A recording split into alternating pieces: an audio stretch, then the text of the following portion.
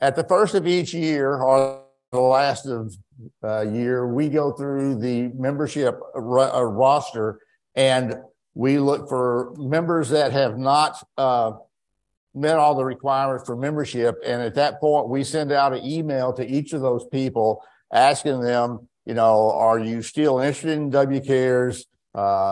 And we don't want to lose a member, but if your interest is waned or something, then we're going to take you off the membership rolls. And then if you pick up again, then we can put you back on. But so he wanted me to talk a little bit about why we have these rules and everything. So I am not going to read all this, but in essence, it's just, whoa, yeah. Okay. We're a public service organization. Our served agency is the Williamson County EMA. That's why we exist. They have invested a lot of money in WCARES over the years. We've been in existence since 1993, 94, something like that. So y'all know the infrastructure we've got. Five link repeater systems, fusion repeater, DMR, 2 DMR repeaters. So they have a lot invested and they want us to do the best we can to support them in case we have an emergency or something like that. So that's what our goal is. Next one.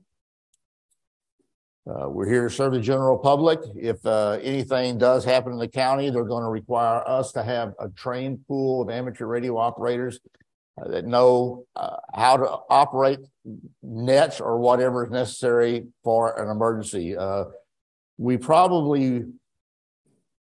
Locally, we probably wouldn't be deployed anywhere unless they had opened up some shelters. Red Cross or Williamson EMA had opened up shelters. If that was the case, then we would be asked to go out and man the shelters for communications. We did it during Katrina. There was quite a few people moved into Williamson County from Louisiana. And so we set up 2 shelters and we provided communications there for a few days because even here in Williamson County, the cell phones were overwhelmed. So we were passing quite a bit of traffic between the 2 shelters and Red Cross also. So we just want to have a trained pool of people that are able to do that in case we're needed. So why do we have requirements? Okay. So there it is. We have basically a skilled and experienced amateur radio operator for field admission WCARES. So here's the requirements: a minimum of 6 RF phone nets per quarter. That's our Monday night nets. So 6 per quarter is pretty lenient. Participate in 2 WCARES or not 1 non-WCARES event each year. Field day, winter field day, those are our two biggest ones, I guess. We were doing some bike rides and stuff like that, but Harpeth River Ride, I don't even know if they're doing it anymore. If they are, they're not using us. We're going to do our best to try to get more involved in the public service area in Williamson County and possibly other counties that need us. I think, Hoop, are you involved in the Jack and Back? John and Jeff Schwartz and Paul, yeah. So they do the Jack and Back race every year. MS benefit. Yeah, MS benefit. And then we're looking at maybe going into Davidson County. They do a big marathon every year, so maybe we can assist them.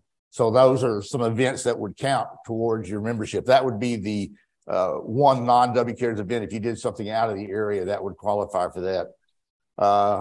Your Tuesday morning breakfast and portable ops do not count. That's what we do for fun. We do count portable ops for training for the portable ops part of it, but it's not one of the membership requirements. And then a minimum requirement of 6 monthly meetings in a year. Right now, that would qualify via Zoom or in person. Hopefully see more people in person, but if not able to, we'll have the Zoom meetings continuing. Like I said, when WCARES originally organized, it was a service organization, but we did not want to exclude anybody. If someone is not interested in the emergency communications aspect of ARES, that's not a reason not to be a member of WCARES.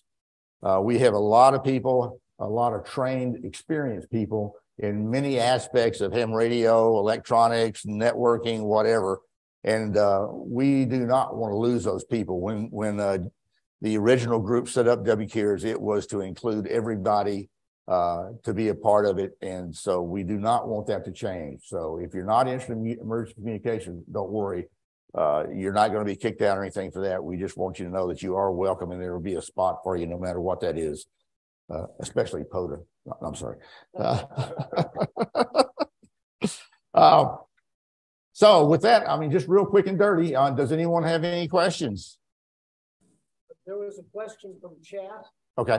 Women's field day and regular field day, one event or two? Two. That would be one for each. You might repeat the question. Oh.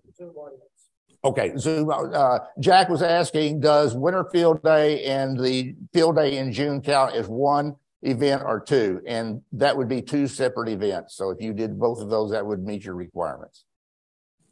Anything else?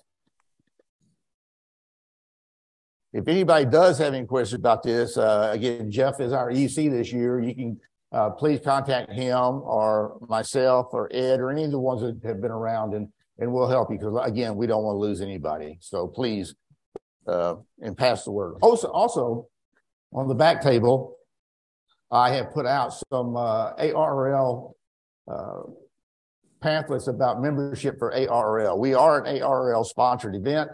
We have never required anybody to be an ARRL member, but if you are not and you're interested, there's some brochures back there that you can take one of.